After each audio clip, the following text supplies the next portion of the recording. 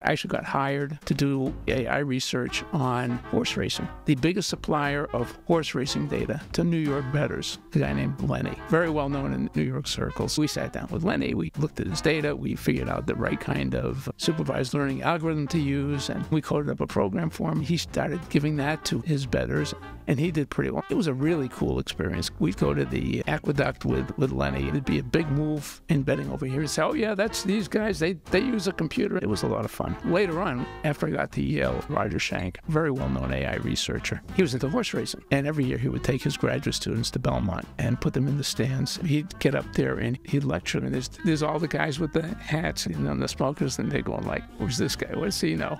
And Roger had some notes written on a green and white computer paper, and they saw the computer print out, and they all crowd in to listen.